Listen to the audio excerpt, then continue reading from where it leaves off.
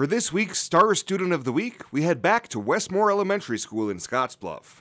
Platte Valley Company's associates Katie Gompert and Stephanie Markheim made an appearance in the school library, where this week's Star Student was having class. The pair read the accolades of this third grader. So this person is very kind and considerate. They always have a smile on their face, and they're willing to help out everyone in their class, and is a very thoughtful person. They model great student behavior.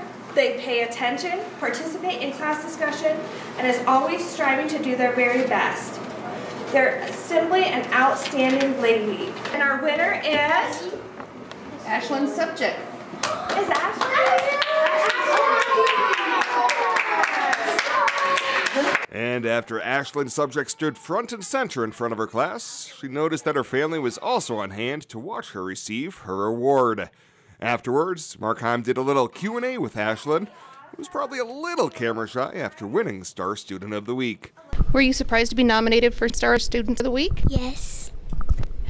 Your classmates say you always have a smile on your face. Why is that important? I don't know. You don't know? Is it because you're always happy? Maybe. Maybe. Okay. What's your favorite subject in school? Math. Math? Why math? It's fun. It's fun? That's good. As bankers, we like math too.